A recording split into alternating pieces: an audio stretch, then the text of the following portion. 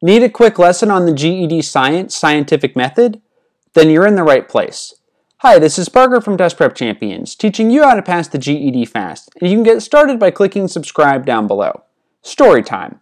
This is a true story that's going to stick the scientific method into your head.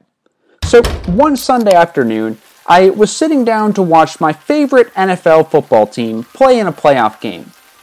Just like any other day, I picked up the remote to turn the power on the TV, when all of a sudden the unthinkable happened. The TV would not turn on. Growing even more and more panicked about missing the kickoff, I tried to press the power button again and again and again, but still, to my horror, the TV would not turn on. So I had a choice to make, and I decided to make a guess that the problem was that the batteries in the remote were dead. So I tore the closet apart to find a new set of batteries. I took the old batteries out of the remote and slammed a new set of AA's back in, and I turned the TV on. But this is the worst part.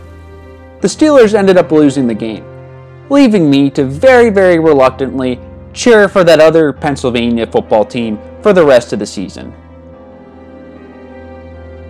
Remembering the steps of the scientific method is about as easy as remembering that story. So let's look at step 1 right now. So the first step of the scientific method is to observe a phenomenon and to formulate a question. So remember how I looked at the TV and I observed that it wasn't working, and so I formulated the question, why isn't my TV working? So again, step 1 is to observe a phenomenon and formulate a question. Step number 2 is to form a hypothesis. Now, a hypothesis is just another word for an educated guess. So, in this case, my hypothesis was that the TV is not working because the batteries are dead. Step number 3, test the hypothesis with an experiment. So my experiment was to try new batteries and to see if the TV would turn on.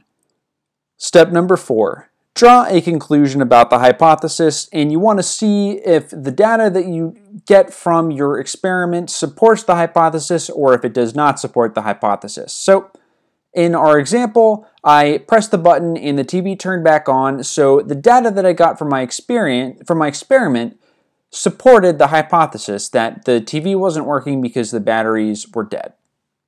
So your next step is to go over and test yourself on the scientific method, because I've got a GED Science practice test for you where I have a question that covers the scientific method. So go check that out now, and good luck on your test prep.